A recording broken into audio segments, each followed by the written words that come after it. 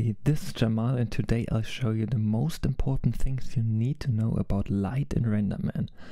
To create a light you have to right click this icon here and select Pixar Rect Light.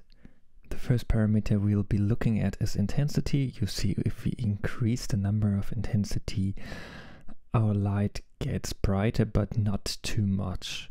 If you want your light to be more powerful, you need to take higher numbers than just 1 or 2. Exposure and contrast is very hard and strong.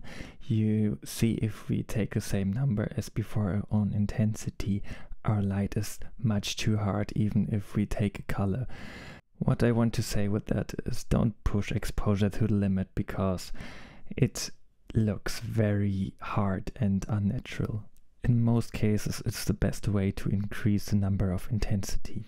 If you want to change the temperature of your light, I recommend to make the color to white and enable temperature and increase or decrease the temperature number. This number is the Kelvin scale. That means 1000 means very warm and 10,000 means very cold light. The first parameter in the Refine tab is Emission Focus. The Emission Focus focuses the light in a smaller area and makes it much softer, and the cone looks smaller than before. With Emission Focus Tint you can tint the non-focused part of your light. This is a very cool artistic feature, but mostly it's set to black. If you don't want to see any specular reflection in your light, you can affect this while putting your specular amount down to 0. And if you want to see only your specular reflections, you can put diffusion amount down and specular amount up to 1. Intensity near distance means at which distance the mesh is being affected from the light.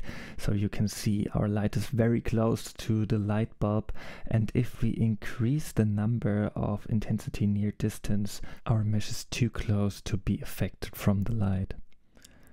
With cone angle you can affect, surprise, the angles of your cone, and you'll see the edges are very hard, but you can soft those with cone softness. If we scale up our light, you can see our light gets much brighter than it was before.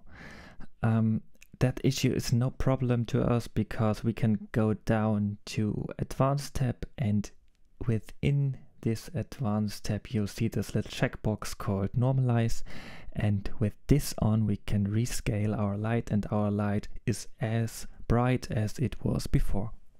But let's have a look at some other lights. For example, this Pixar distance light. This little R icon here is not the place from where your light is being emitted from. It only shows you from which angle of the distance your light is being projected. The setting options of Pixar distance light and Pixar rect light are nearly the same, except this little parameter here, angle extent. If we increase the number of this, our light is getting brighter, so we have to decrease our intensity.